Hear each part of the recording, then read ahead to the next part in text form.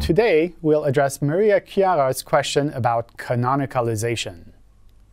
You can indicate your preference to Google using these techniques, but Google may choose a different page as canonical than you do for various reasons. So what are these reasons? Let's take a brief step back. It's quite common for a website to have multiple unique URLs that lead to the same content.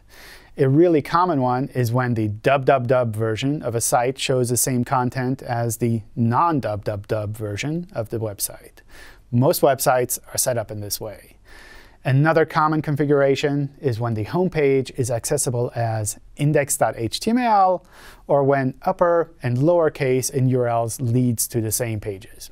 Ideally, we wouldn't even run across any of these alternate versions, which is why we recommend picking one URL format and using it consistently across your website. In practice, life is rarely perfect, and we discover all sorts of URLs leading to the same content. For search, it doesn't make much sense to index and show all of these versions, so we try to pick one and focus on that.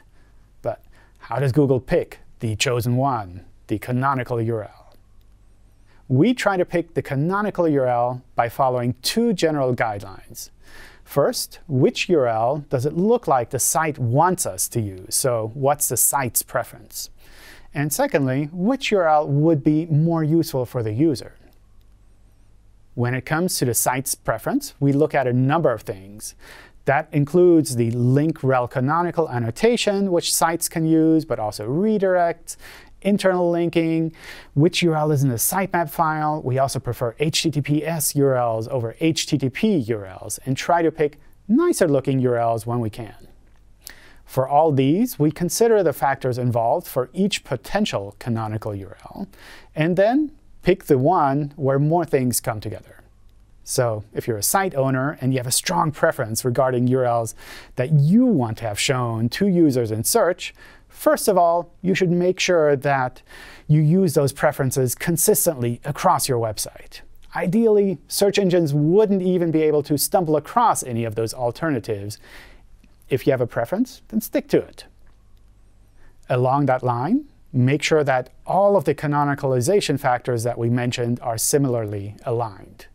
Make sure that internal links use your preferred URL format. Make sure that sitemap files only list preferred URLs. Make sure that the rel canonical link elements on these pages match. The more you can be consistent, the more likely Google systems will follow your lead and use those too. But what happens when a different URL is chosen? Simply put, it's just the URL that's shown in search. If our systems pick a different URL as a canonical, it'll rank just the same in search. In the end, it really just comes down to your preference. If you have a preference regarding the URLs, then let search engines know unmistakably. But if not, that's fine too. And if a different URL happens to be chosen from time to time, that's not going to negatively affect the site either. Thank you for watching, and I'll see you again in one of the next episodes of Ask Google Webmasters.